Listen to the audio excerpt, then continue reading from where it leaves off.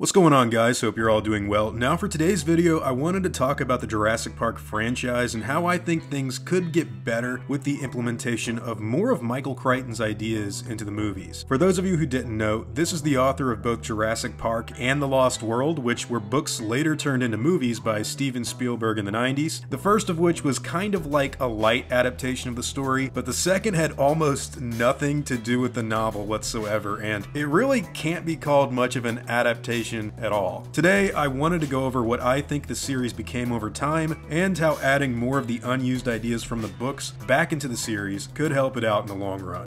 Now before I go any further, I want to mention you guys that today's video is sponsored by CuriosityStream, the world's first streaming service addressing our lifelong quest to learn, explore, and understand. Offering up thousands of non-fiction titles, documentaries, and exclusive originals from some of the world's best filmmakers, this is the place to find fascinating stories that are entertaining without any of that reality show nonsense. CuriosityStream is the Netflix for nerds, the Hulu for history buffs, and the Disney Plus for the scientists in us all. And at under $20 a year, it's extremely affordable, coming out to about $1.67 per month. CuriosityStream is always been the perfect sponsor for my channel due to their wide selection of dinosaur documentaries, just like this one called Ancient Yellowstone, which of course talks about some of the dinosaurs that lived way back in the day during the Cretaceous period, which I found to be really cool and honestly one of the more interesting topics, because it's Yellowstone, when it comes to this sort of thing. CuriosityStream is the entertainment brand for people that want to know more, and it's available on Roku, Android, Xbox, iOS, Chromecast, Amazon, Apple, and several smart TVs as well. New shows come out every week, so whether you want to know about science, sports, music, technology, nature, or history, you can find it all on CuriosityStream. Just go to curiositystream.com/Clayton for unlimited access to the world's top documentaries and non-fiction series, and just for you guys, use promo code Clayton and you're going to save 25% off, which comes out to about $14.99 a year. So click the link below or go to curiositystream.com/Clayton and save 25% off today. This is an extremely affordable deal compared to other streaming services that I think you'll enjoy, so once again, thank you to CuriosityStream for sponsoring today's video. Now,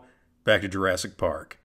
So one of the things that surprised me the most about the first Jurassic World in 2015 was how much imagery and how many ideas from the Crichton novels they had put back into the series after not really adapting Lost World much at all in the second movie. Of course, Jurassic Park 3 was kind of its own thing, but it did adapt a version of the Pterodactylus aviary from the first book, as well as swapping out the raft for a boat and the T-Rex for a Spinosaurus in one of the action scenes. But starting with Lost World, man, this series deviated heavily from what it was based on in the first place. That's why seeing not only the return of Dr. Wu, but also a version of his conversation with John Hammond on making the dinosaurs more entertaining for the park guests, that really surprised me in the theater, and I could tell from the trailer that the imagery of a motorcycle being involved with raptors was going to be a thing, but to later see stuff like a dinosaur that could camouflage was even more surprising. I think this was due to the other movies not even bothering to address those ideas in their runtime, so at the time, this was very new for the films to adapt. Of course, they were changed and altered in the final versions of the movies from what they were originally written as in the books, but comparing it to what was adapted in Lost World, it didn't really shock me. With that being said, as the series went on, fewer of these things seemed to get adapted into the movies, and by the time we got to Dominion, I really thought they were going to have some version of the famous DX disease that Michael Crichton talked about in the second novel, but instead they opted to go for a new creation of locusts instead, which I thought was a very poor substitute for what was originally a more compelling threat that was actually well integrated with the dinosaurs themselves. I even thought it would have been a timely inclusion given everything that's happened in the last couple of years, but in the end, the Jurassic World trilogy seemed to stray pretty heavily from Michael Crichton's books and more into a safer and more Hollywood rendition of the Jurassic Park universe that I wasn't too enthusiastic with towards the end. I initially did think this trilogy would be much more straightforward of a Michael Crichton adaptation, but when you get to stuff like the locusts, which they make a big deal of being invasive and destroying the ecosystem, I can't help but wonder what was wrong with just using the dinosaurs for that. I mean, they treat those animals like everything is going to be fine and we coexist peacefully, but why are these locusts the things that are going to disrupt the ecosystem? I just thought that was a very odd decision to make. Now, what sets the books and the movies apart isn't just the differences in how they handle their stories, but I think there's a fundamental difference in how the animals are treated as well as how the themes of these stories play out in the adapted movies. For starters, Michael Crichton talked a lot about science and the unchecked hubris of man when it came to tampering with bioengineering for the sake of being the first to do something, and in the movies, I can't help but feel like this line of thought, the whole thing Crichton was warning us about, is now being celebrated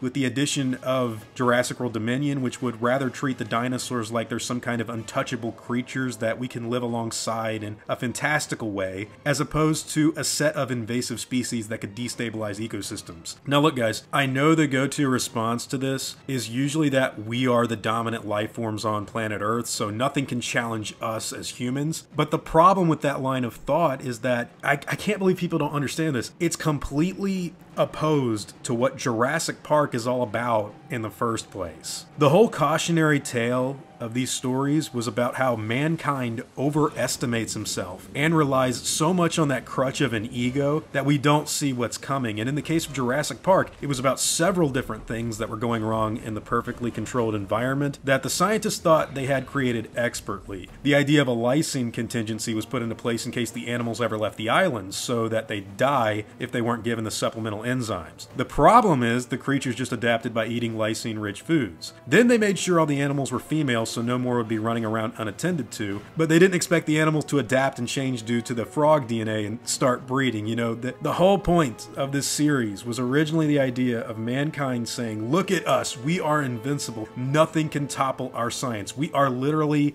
gods, we have created life. And then for the dinosaurs to prove them wrong because they had relied so heavily on the idea that they were untouchable to begin with. The idea of people thinking they are too advanced and too sophisticated to stop the animals should be the point of view of a villain in a Jurassic Park story. It should be some guy that thinks he's all high and mighty on himself, somebody who thinks he's got a handle on everything, only to learn the hard way that you can't control Mother Nature. And look, I'm a big fan of these movies. I've been a fan of Jurassic Park forever. I do think now I've been a little too lenient on a lot of them, but that doesn't mean I'm not a fan. You know, you can still like something while understanding it has gigantic flaws. And I'm always going to be a fan of Lost World Jurassic Park, even though it is very different from the book. And I'm always going to like, you know, dinosaur stuff in general. But I think we do need to acknowledge that if they're going to make more of these, they should really do more Michael Crichton stuff, because honestly, that's what Jurassic Park's all about in the first place. This is another reason why I felt like the end of the most recent movie was such a letdown for me on a fan level. I know some of you guys really liked it, but to see the Quetzalcoatlus and pterosaurs just flying around with modern birds in harmony together was just,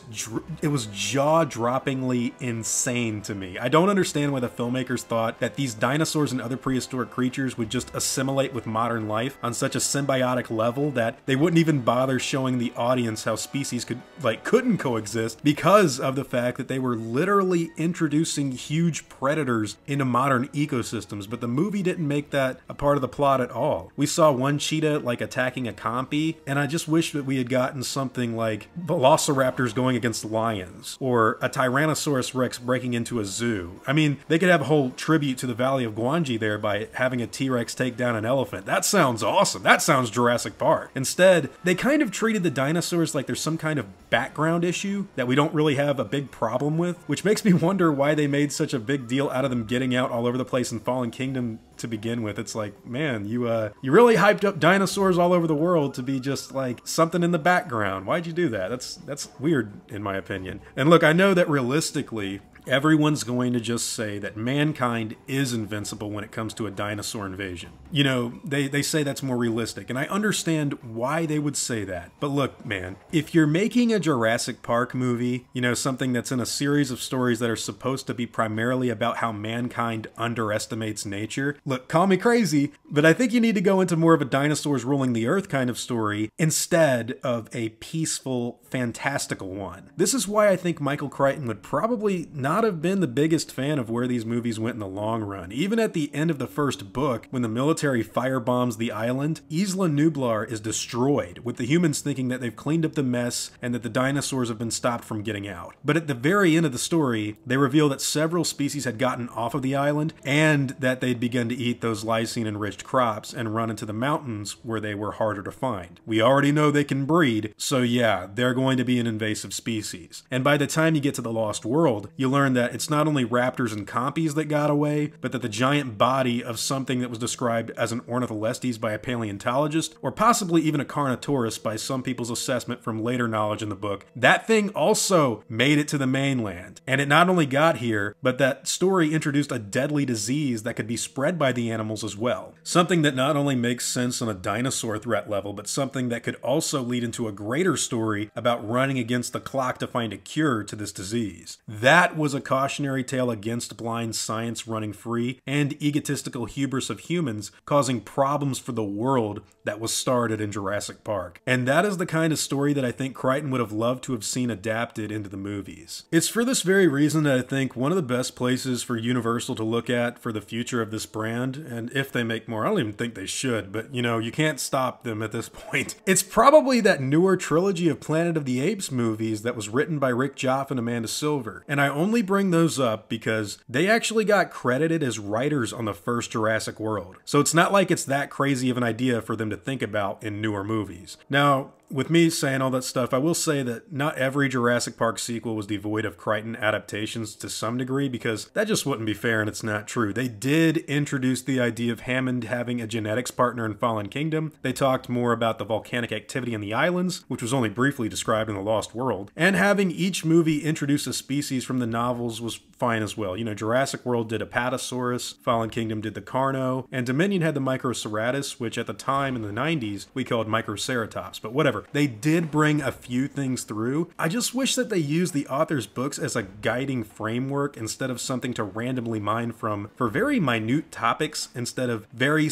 serious thematic ideas, which is what I think he did best. You know, when they reintroduced Dr. Wu in Jurassic World, I was like, wow, not only is he back, but he's how he is in the books. He's actually very uncontrollable in the sense that he doesn't think he's doing anything wrong and he's just making more of these things to advance science in his own name. That's cool. That's compelling. They built that character properly and much more than the first movie did, where he's just, he's like a very random cameo. But when you see how these movies played out, for me personally, and I know they have their fans, I'm really happy that people like them, but I think if this series wants to actually represent Jurassic Park in a very good way and to win back people like me who are becoming a bit more critical of what they've become, they should really look to the Michael Crichton novels for inspiration. Because these books, man, Jurassic Park and the Lost World in particular, has so much that they didn't touch at all in the movies. Like when you come to the second film, they adapt the Challenger trailers, the High Hide, there's a scene with long grass and those things go over a cliff, but they only have like maybe 3 or 4 people that even share the same name in the Lost World movie. And the characterizations of these people is radically different. They merge characters together, they change things about them. It's not an adaptation of that book at all. At no point in time did they talk about the DX disease. At no point in time is Lewis Dodson in the Lost World Jurassic Park or Biosin mentioned in general. They don't talk about the little box that actually subdues animals before they steal eggs. There's no Maiasaura. It's just shocking to me. Michael Crichton wrote that book to be turned into a movie and they never did it.